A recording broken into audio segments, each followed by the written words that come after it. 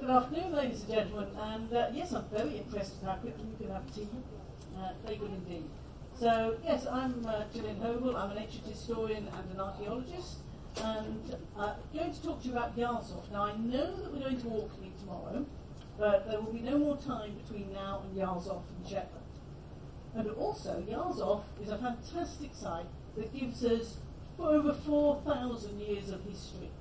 So this is your chance to get your chronology and your timeline into place, because it's a small site, but it contains just about every era of history that you can walk through. So you're about to travel through 4,000 years of time. So the Archaeological Jewel of Shetland for that very reason. Here's where we've been. We've been to Flam, we've been to Bergen, and we're sailing across here.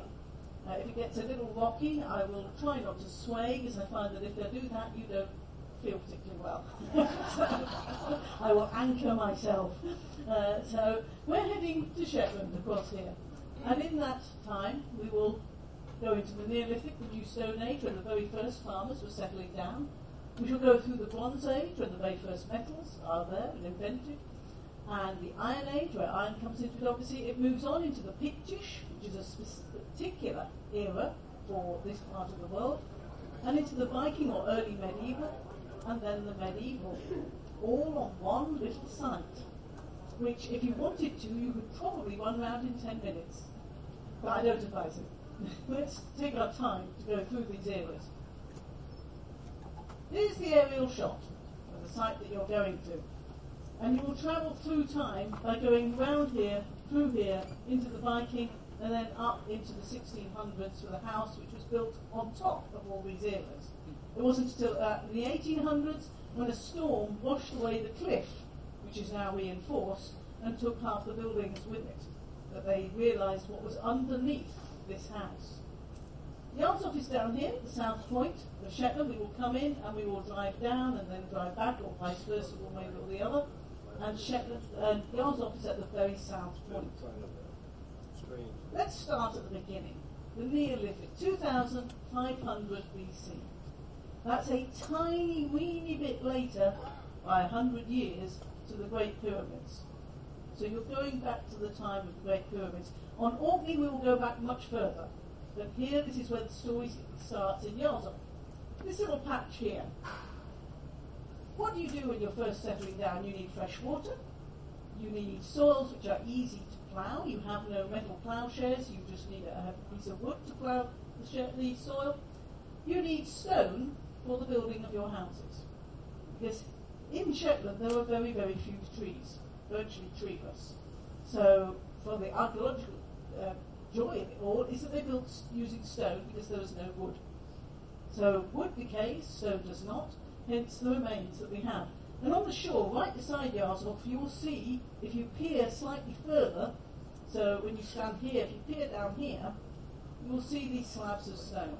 And the setting of the stones is like this. You can literally see the pieces that you could take off, especially down on the shore. It's already perfect for building. So what more could you want? But it starts with just a few stones and large amounts of midden. That's archaeological speak for rubbish tips.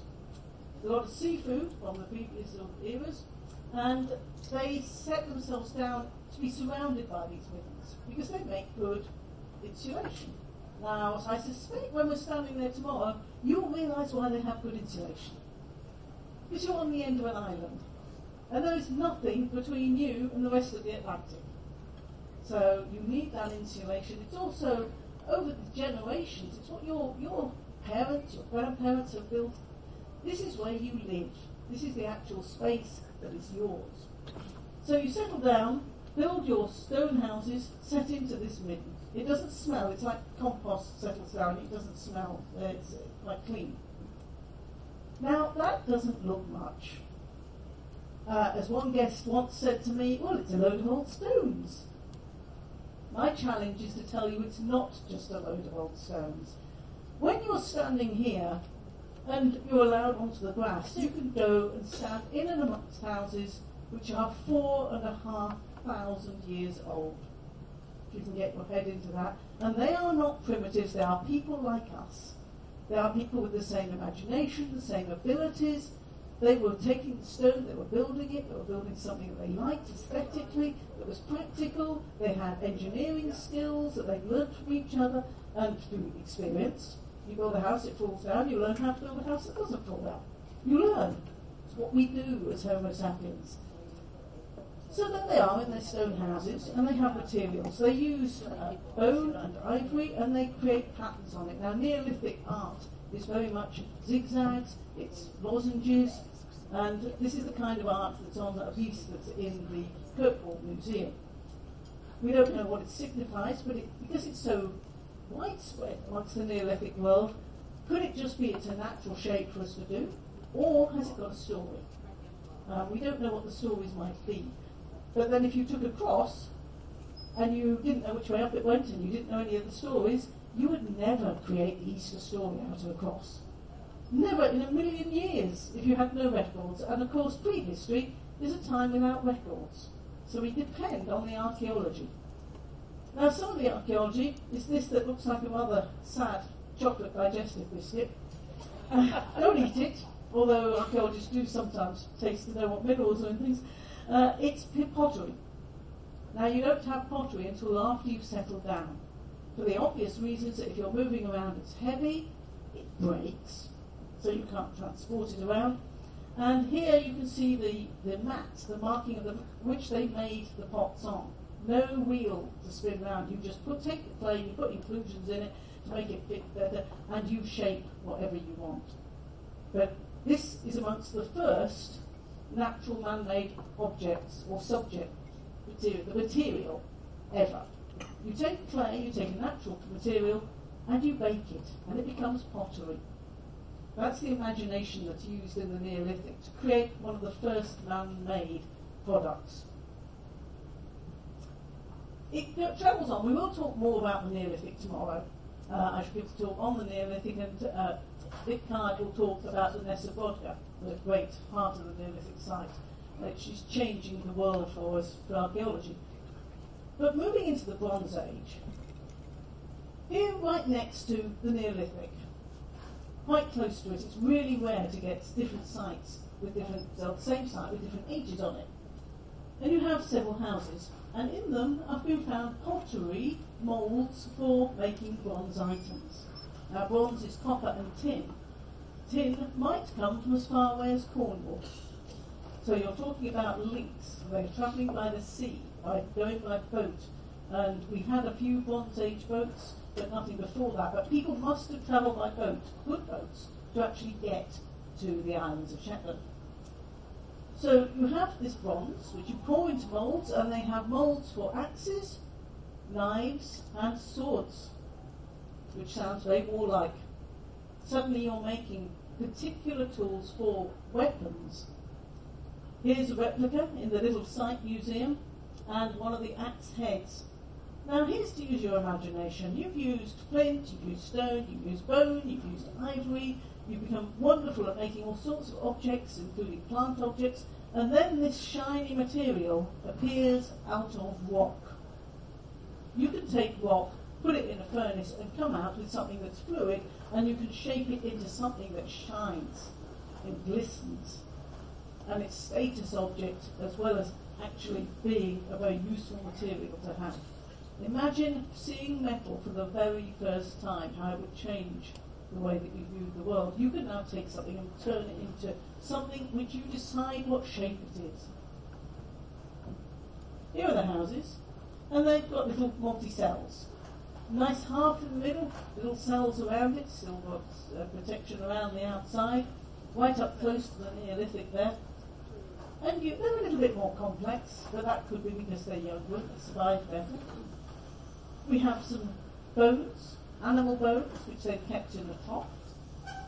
And it's right beside or in between several of the other houses. The Iron Age will come later. It's much, much harder to make iron than bronze. I was at a conference and they were trying to make iron the old-fashioned ways, the prehistoric ways, the medieval ways, and somebody was trying to make bronze in a corner using similar just as an offshoot. And while we were coming out with lumps of iron like this, they went, "Look, we have bronze," and it was the size of my fingernail. And we went, oh, difficult, but the iron, once you get it, you can make bigger and better items from it. And so it's tricky though, you can't accidentally make iron. It has to be passed on, and it takes hundreds of years to get across to Europe. But here in the Iron Age, on Jarlshof, we have houses, we have something called souterrain that I'll come to, and a block, which I will come to as well, particularly Scottish. And we've got the New Stone Age there, we've got the Bronze Age there, and the Iron Age houses right next door, overlapping a little bit, covering some of the Bronze Age. Here is one of the Iron Age houses. It looks big and expansive because they expanded it. They had a house, they used it for a long time, they knocked down the walls, lowered its level, and then built a bigger wall outside. So just like you or me, they actually go, we need a bigger house, we want it to do something else, we wanted to adapt it. Still got hearths, but they're using upright stones as well as divisions. A little bit of change in house design going on. Other designs are changing too. Now remember that you don't start on a Friday in the Bronze Age and you're in the Iron Age by Saturday. It's not Friday night, Saturday that you change. It's over a long time. But this technology must have been wonderful. You take the grain, you put it in a trough, and you rub the stone on it to grind the grain up. It's back-breaking, especially when it's in a trough. You've got to lean over the trough and you're grinding for a long time. The stone is heavy. They then had saddle querns in the Iron Age. It's slightly like a saddle, like that, and you use that rocking to actually help to actually rub the quern. It's a much more natural position to do this. So this is an improvement. And underneath, souterrains. Here are the houses. There's one that curves away into there, and there's another one that goes into another house here. The lens is slightly fisheye, so the stones are not really curved. But it's only 60 centimetres, so 2/3 of a metre, about there, high, and 6 metres long. What it's used for, we're never sure. Lots of ideas. Could it be a grain store? Well, there's some sign of grain in one of them. Could it be something to do with workshops? Well, there's a bit of smithings left in one of the others. So perhaps you choose what you're going to do with this cellar-like feature. Is it a defence? Is it somewhere you can retreat? Is it a storehouse? We don't know for sure. There's a lot of archaeology, we don't know. But these are scattered around, and you will find these in Orkney, you will find them in Cornwall.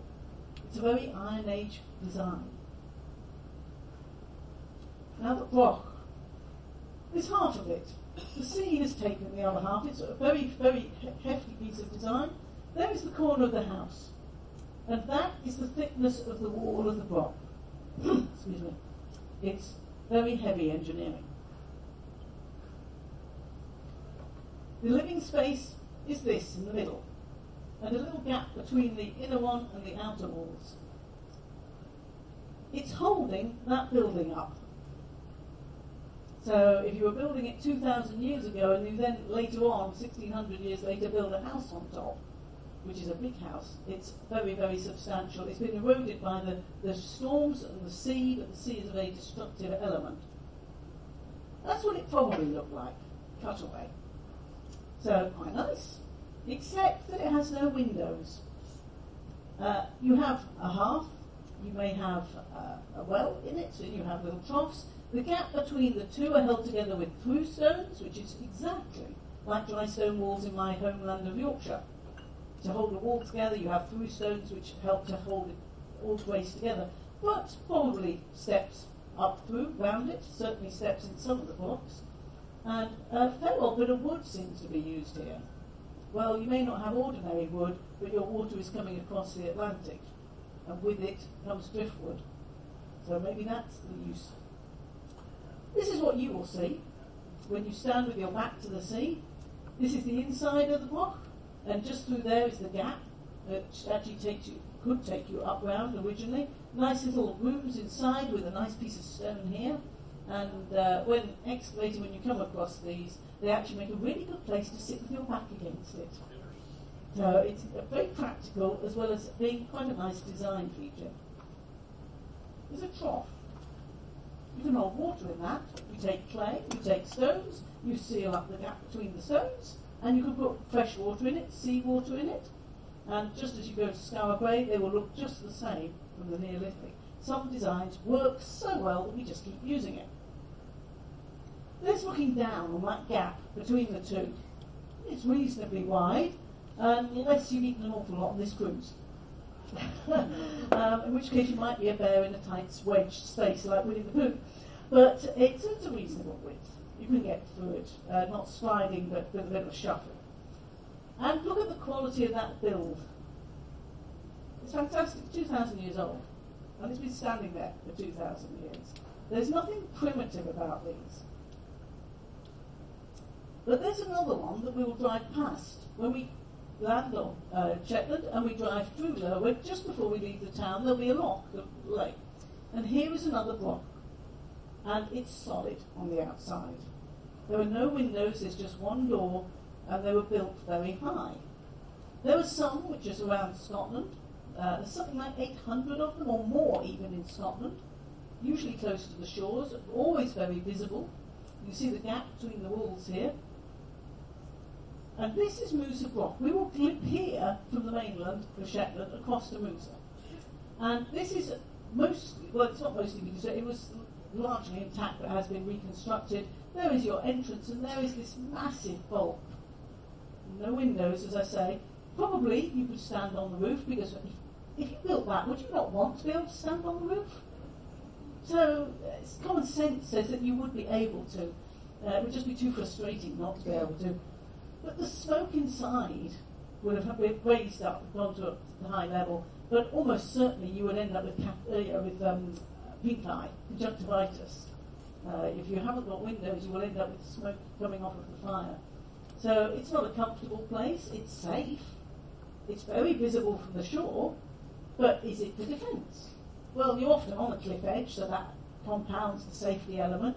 Is it just to say, look, we're big and we're strong, so don't even bother coming to attack us? It would work, because you just know that they would retreat inside and you were not going to get in. Is it status? You could see another block from where you were. I can't imagine, well, it might have been signalling stations, but the chances are you burn your roof down. And so, we don't know what it's for, but they did make a lot of them. And is it competitive? Well, they built one over there. We have to build one over here. Because if we don't, we're the lesser neighbour. Keeping up with the Joneses is a very, very strong human instinct. And that's what we're talking about. In all of these eras is human beings, living their lives, having the same feelings as we do, and just being human beings. Human nature is strong.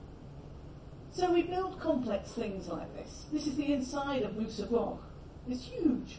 And there's the cliff. And you're taking the stones from around and using all the stones which are on the shore and building this vast, vast structure. There's a closer image of it. Now, if you go to Orkney, we won't go this far around, but there is the Rock of Gurness. There's lots of rocks in Orkney. And you can see inside, you can see some steps going up the gap there, the single entrance here, and a wonderful image of all the village over time, over many centuries, that built up around it. So were they living here and retreated inside? Or was one family living there? There's one single street that comes out, again right on the cliff edge. When you stand at that block at Jarlshof, just let your imagination go and think of these images and how it would tower up above you, and the impression it would make to anyone who was sailing towards Shetland, towards the south of Shetland, or indeed what kind of signal it gives out. But for sure, they were saying, we're clever, we cooperate together, we can build this, we have manpower. So it has all sorts of messages that come across. In Scotland, the Iron Age turns into the Pictish Age. In England, it becomes the Romans, because they invaded. But in Scotland, the Romans didn't conquer. They did come up and they brought their armies up and they had a grand victory, which, had the general not been called back to Rome, might well have started the invasion and successful invasion of Scotland. But it all stopped. They also said that the Scots weren't interested in being civilised.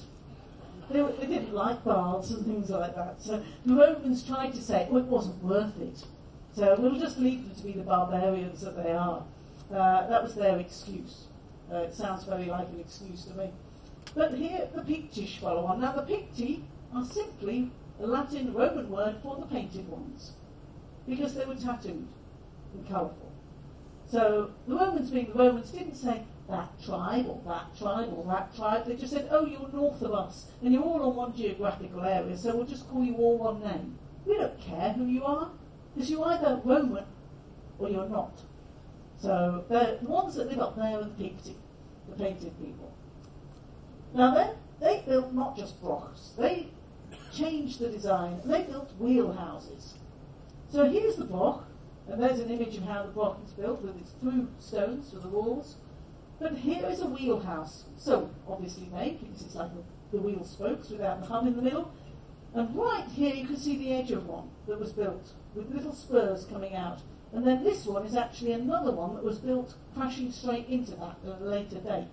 So they're still substantial, they're still big, but they feel very different when you go in. And we can go into them. So you can walk literally from the Neolithic into the Bronze Age houses, into the Iron Age houses, into the Iron Age block, turn the corner and walk into a Pictish wheel house. Not many places that you can do that in the world.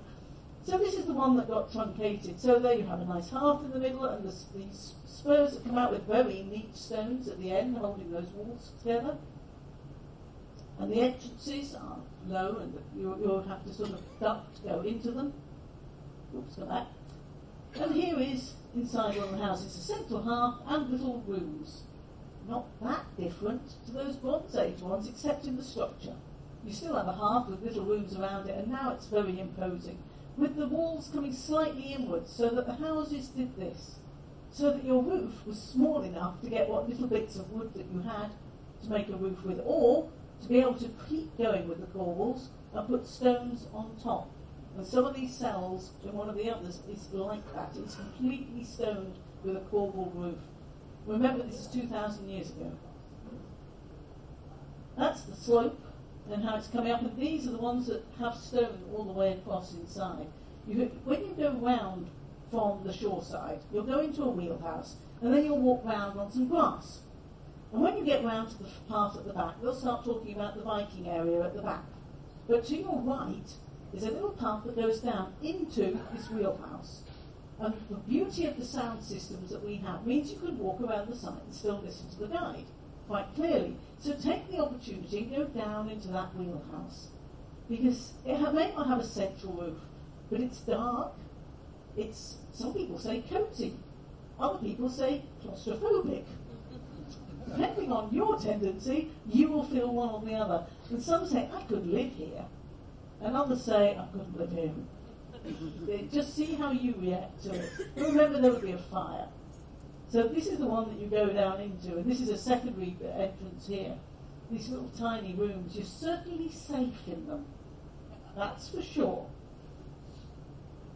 Now just down the road, when we drive there or back, we'll point out to you, just as you cross Shetland's airfield, and you may have to wait for the planes to go. So you have modern technology shooting on and off the runway here, and then just here is Old Scatness. We will drive past it, we haven't time to stop. This is what it looks like now, a wheelhouse. That's what it looks like when they're excavating it. You have to sort a lot of stone that's fallen in. And there's their reconstruction. Nice circular stone house, just not tall, this is one they've hypothesised about the roof, and they've built it so that you can go into a reconstruction. So here's an image, and you have a nice bed in one of those little rooms, you have the smoke. The smoke does sit up here mostly, so if you're fairly short, you're clear. But the thing to notice is that when we walk into the wheelhouse, it will just be stone. But you are walking into someone's home from 2,000 years ago. They would have had wooden objects, they'll have had bed, they'll have had cloths, they'll have had fabrics, they'll have had pottery sitting either stewing above the fire or beside it, keeping warm. They will have had wooden trays, they will have had little pots they made, they will have had wicker baskets. Their house would have been full of things, full of food, full of materials, full of items, just as we have. I think decluttering isn't an option in a house like this. I think you just have to store it in there with you when you're safe. But the materials you have might include, and these are reconstructions, things made from whalebone. Because if a whale comes up, you would use it all. You'd use the skin, you'd use the fat, you'd use the bones, you'd use the vertebrae to make cups out of. You have soft soapstone that the Vikings so loved, and you can make shapes with them. You can make bowls, and this looks a very fine turned piece of wood. And we go, oh, they wouldn't have made pieces like that. I bet they would, because they're just like us. We whittle something together, and gradually over time you want it to be a nice item. And we think, oh, they'll have rough cups, rough bowls. No. Just like us, they want it to be nice. And someone will learn to make very nice ones and produce them for the community. And you'll have your wool as well. So you would have items that you treasured, that you were very proud of, and you enjoyed using. There's also things we don't know what they use them for, and these come from various different sites, some in Orkney, some in Shetland, some from Scottish mainland. Painted pebbles. Any ideas? Is it mystical? Is it shamanistic? Is it just a pattern? Is it a game? When we were digging on the site I ran for 10 years, we had a dairy farmer who worked with us, who was one of our co-founders, and every so often we'd run off down theories about things that we'd found. And then a little voice in the corner would say, you do know it might just be for fun, don't you? Because he said, I sit there on my farm, and I'm outside all day, or most of the day, unless I'm milking the cows, and I will do something similar to whittle away the hours. So he said, just beware, it may just be fun. We are human beings again, we do like it, but they're doing the same pattern. Is it because it's a natural pattern to make, or is it because there's a stronger meaning to it? And the more we find them, and the locations that we find them in, the more we will know about them. Which is why when you find something, you're not allowed to walk off with it. Because where you find it says what that item was for. You know, was it in the kitchen area, was it somewhere else, it tells you the story. So it might be a jolly good item, but you take it out of context and it's lost all of its archaeological importance. And do you know what? One item can change history. One location can change history. The Nesevodka temples has changed our view of the Neolithic. Now you can't pick up all of the Nesevodka, but the point stands. One thing can seem different to everything else. If you walked off with it, we would never know. So even a painted pebble might be important. But they're not primitive. These are from, 750 before the Viking Age though, and 28 silver pieces were found on an island just off Shetland. Silver pieces. A spoon with this wonderful dog head. And here you have a silver gilt chapel from a sword. It is part of the scabbard, with this wonderful, an eye and a nose coming up here and its mouth. Beautiful, beautiful metalwork. So people have acquired the skills of making silver, doing wonderful things with it. Now, we look at that compared with what the Neolithic had, we say, oh, they're so much more advanced. Well, yes, because the technology is advanced. They have more materials to hand. But the people who lived in the Neolithic were exactly the same as us in their ability. It's just that the technology that they had is different. I'm sure in a couple of thousand years, they'll say, goodness, do you know what they used to do in 29? Can you imagine living like that? They'll say something about the toilets we use or something like that. It'll be so barbaric and so primitive, and yet something wonderful will be invented, and it will all be very, very different. And it's big jumps like that that change what we do. So there's this wonderful bowl. A lot of this is in Edinburgh. If you get to Edinburgh and you go to the National Archaeological Museum, go and find St Ninian's treasure. And this was found by a schoolboy. He was put in a nice quiet patch when they were doing a public excavation, because he couldn't do any harm. And he found this, which is great for the boy, really peeving for the rest of them. I have actually done that on our site. We did something similar. We actually buried bits of somebody's ancient Aga stoves that had been dismantled so that they could actually learn how to use metal detectors properly and what they should do when they found it and all that. And then they found some of the ironworking slag, which is what we were looking for elsewhere.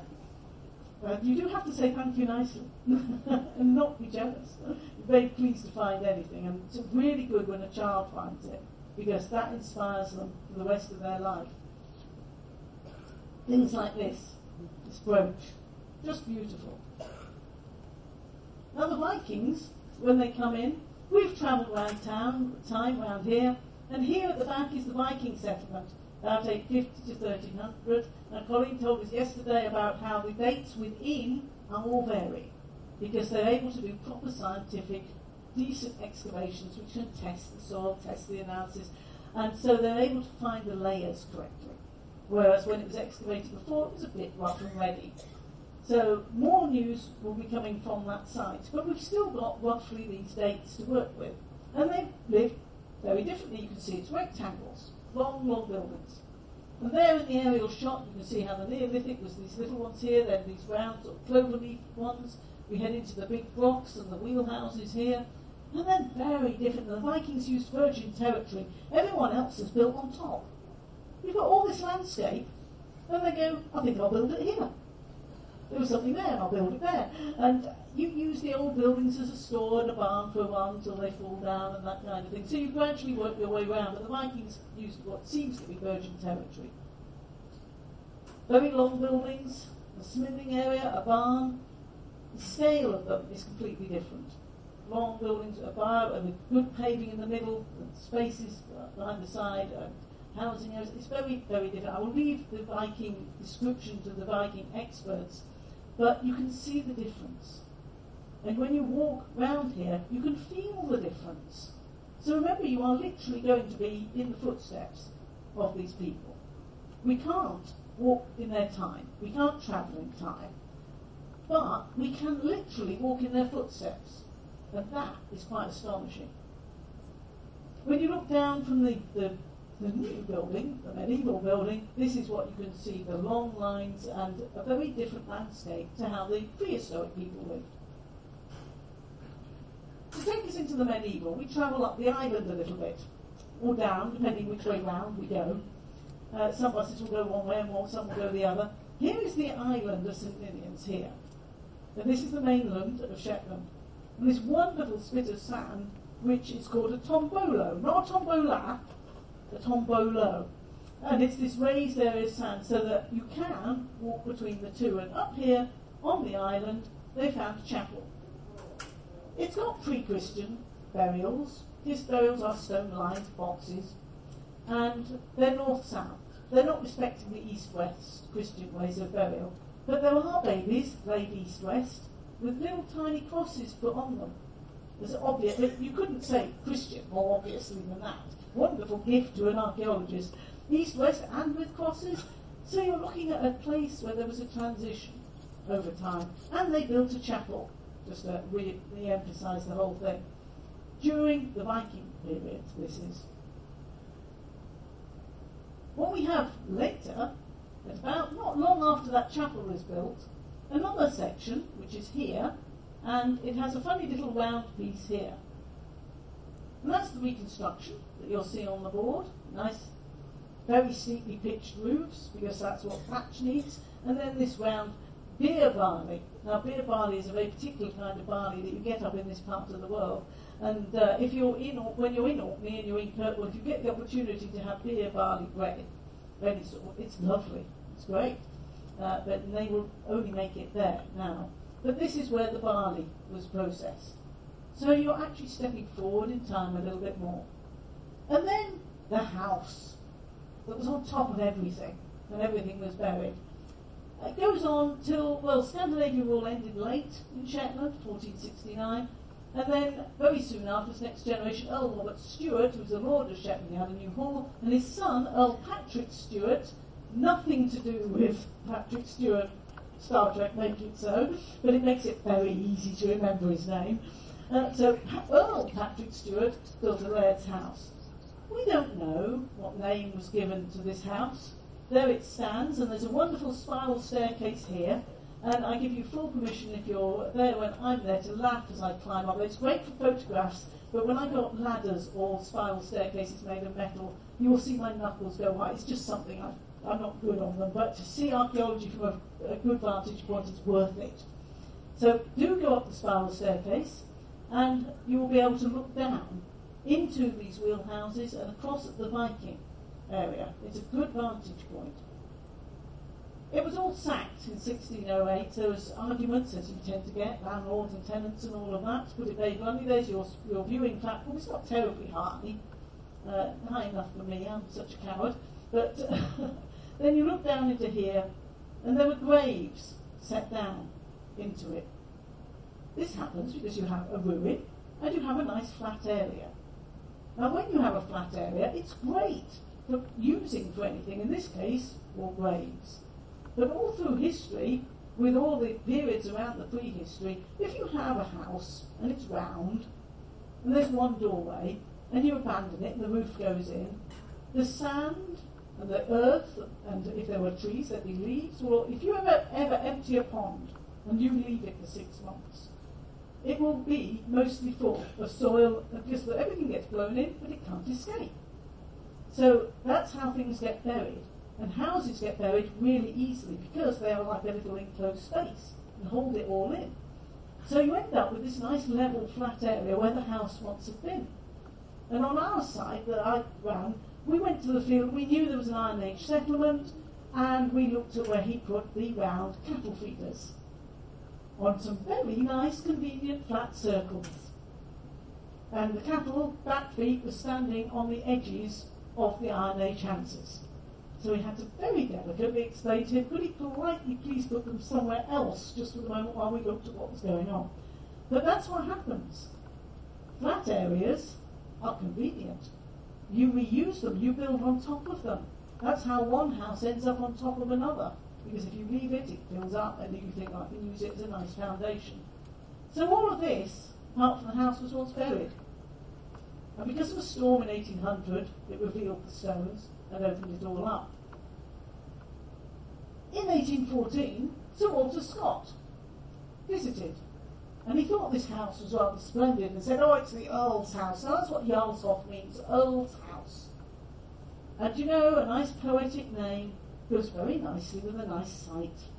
So Jarlshof it became, because it conjures up something, it sounds good, it sounds imaginative. And that's good, because when we go to Jarlshof, I want you to use your imagination.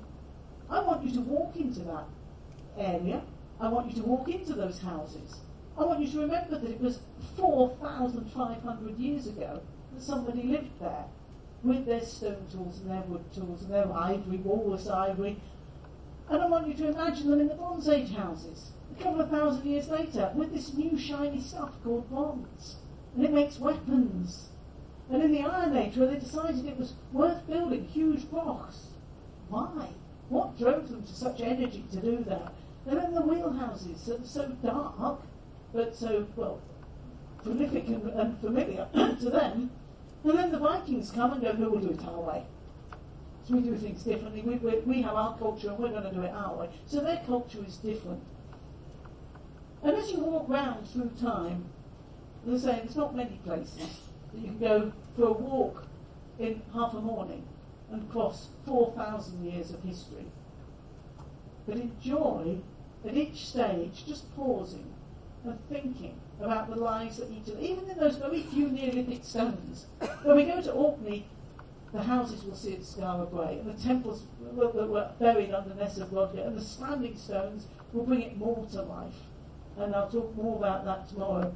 But then as you go on, travel in time, you are standing where they stood. And it's a great privilege. And one of the great privileges of being an archaeologist is you get to peer into other people's lives. So Jarlshof is a treat in store ahead of us.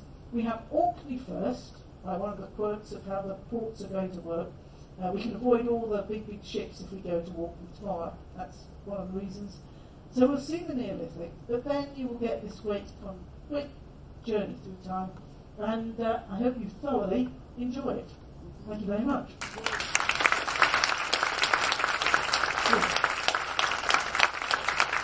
Thank you, Gillian. We have time for a couple of questions? We do have time for questions. Yes, sir. We'll start back here, please. Well, we'll just wait for the microphone. Yes. You have an idea of what caused them to settle there in the first place and what caused them to stay all these years? What caused them to settle in the first place? We are human beings. And if we know that there is if a traveller goes by accident, there is a lady on Shetland whose captain and whole crew fell overboard about 100 years ago, and if that in fact, and she ended up 2 days later with a biscuit and a quarter pint of milk. in Norway. Because she didn't know how to sail, the ship took her there.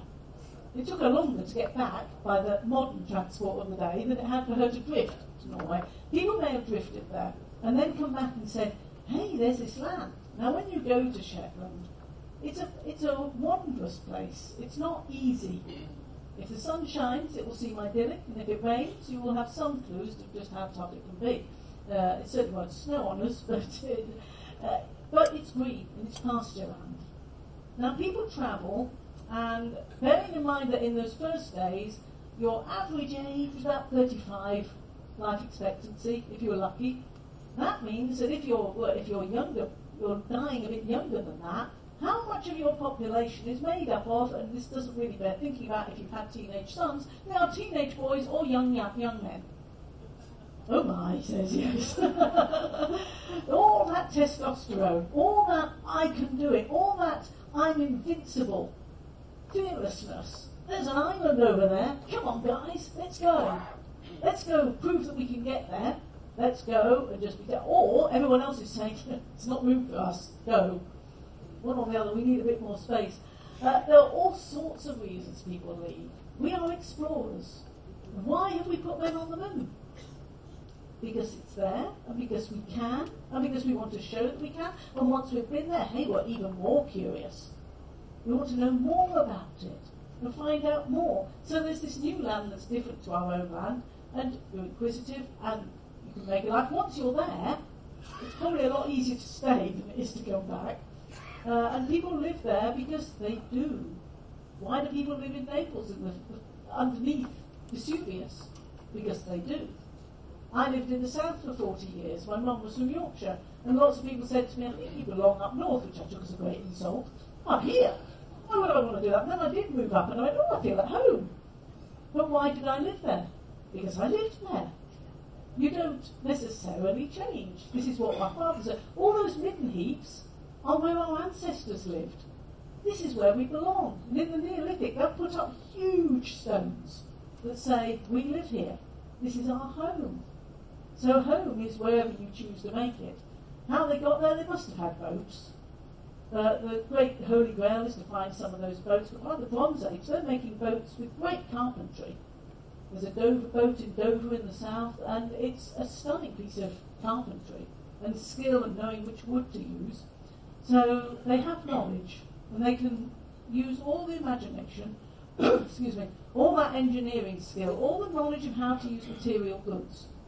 We take a piece of wood, and a real carpenter will just, different wood has different technical bits to it, different strengths, different uses it can be used for. If you know your natural world that you live in, you know that. Or somebody in your community will know it. So how they got there, the answer is people travelled in the Neolithic. That's quite clear. There are connections everywhere and they went there. And after that, well, we lived there. And then the Vikings came and they lived there for a while.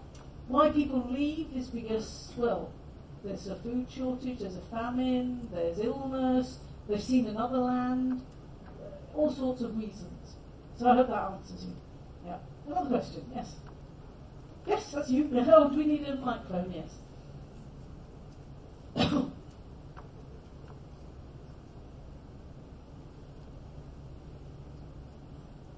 Get in there. Thanks. Sorry, it's just to follow up on why people would actually be at Jarlshof. The site, Viking expert. yes. The site itself is located, obviously, at the southern tip, and it's right by some of the worst seas that there are in that part of Scotland. The Roost, it's called. The rip tide that goes around the southern part of Shetland is very, very dangerous. Jarlshof is located just to the north of that, and immediately to the north of Jarlshof, where, as Gillian pointed out, there are the airfield is, and where the planes go across. That is a flat area. It's a portage area. It's a place where you could drag your boats across from one side of Shetland to the other very, very easily. And it's a safe passage, therefore. So the location of Jarlshof, I think, is more predicated on the location of the safe passage around the southern part of Shetland and avoiding the dangerous waters. So I think it's actually a really superb location. Yeah, it's we often look at it from modern eyes. And we think, why would you live here? And they're looking for what works for them. And so as the planes come and go across, remember they carrying Viking ships across that same... I think it's wonderful that planes are using the same spit of land that the Viking used to go in the same directions, more or less. Thank you. Wonderful. Microphone here. Did any of the things that have been found suggest any kind of religious life? When I saw the shape of some of those things, it feels like it might be something wrong with how they decorated elements. Yeah. How much of what we find on this site is religious? There's nothing overtly so, and yet we are spiritual beings. We do tend to make patterns, we do tend to see things, and all through archaeology we do have elements of this. This is not a religious site as such. I mean, yes, we have a chapel built there, but there's no obvious site. It's not, I hesitate to say ritual because it became the joke after Time Team. If you said ritual, they went, you don't know what it's for. And so, let's say ceremonial, shall we? And religious. There's no specified space or location for it, but you don't always need that. But perhaps those pebbles are part of it. The spots on it. Spots is something it's very easy to do, but it could be hallucinogenic as well, or shamanistic. But there is not in Jarlshof itself, as far as I know, although you've excavated at Jarlshof, there is nothing ritual, ceremonial there at all. Compare it with when Nick talks about the Ness of Vodka, and that is so not settlement. It's so not domestic. It is very, very ceremonial indeed, and that is going back 5,000 years. So people are capable of building huge. Perhaps they even knew. It's a long way between the two, but maybe. Yes, they may travel for it. Maybe that's why the places are so big. Maybe not. More information as where people came from and the like will help us to know that. But not in Jarlshof itself. No, not as yet. Let's put it that way. Archaeology always says yet. Because somebody may come up next week and go, look what I've found. Well, that's what you hope for. More questions? I see was that a... No, it was just a scratch. This gentleman here. It stays like an auction. Yep.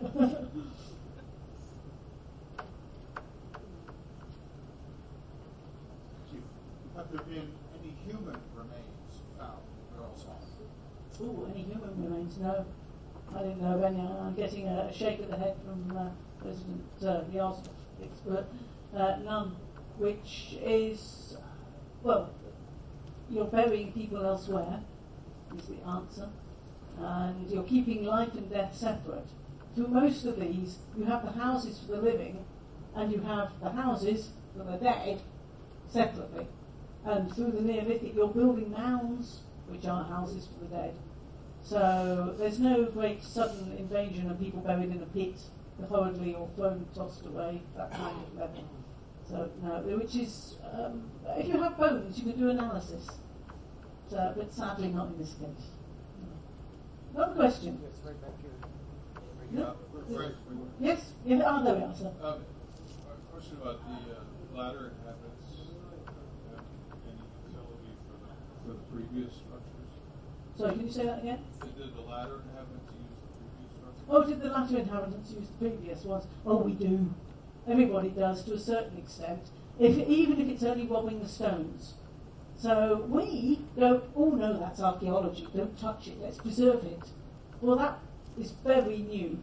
Until very recently, they would take one look at a building like that and go, useful stone. Let's take it, let's recycle it, as we say. Why would you not?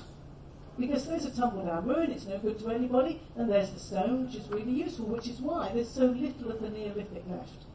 Because it's just been used.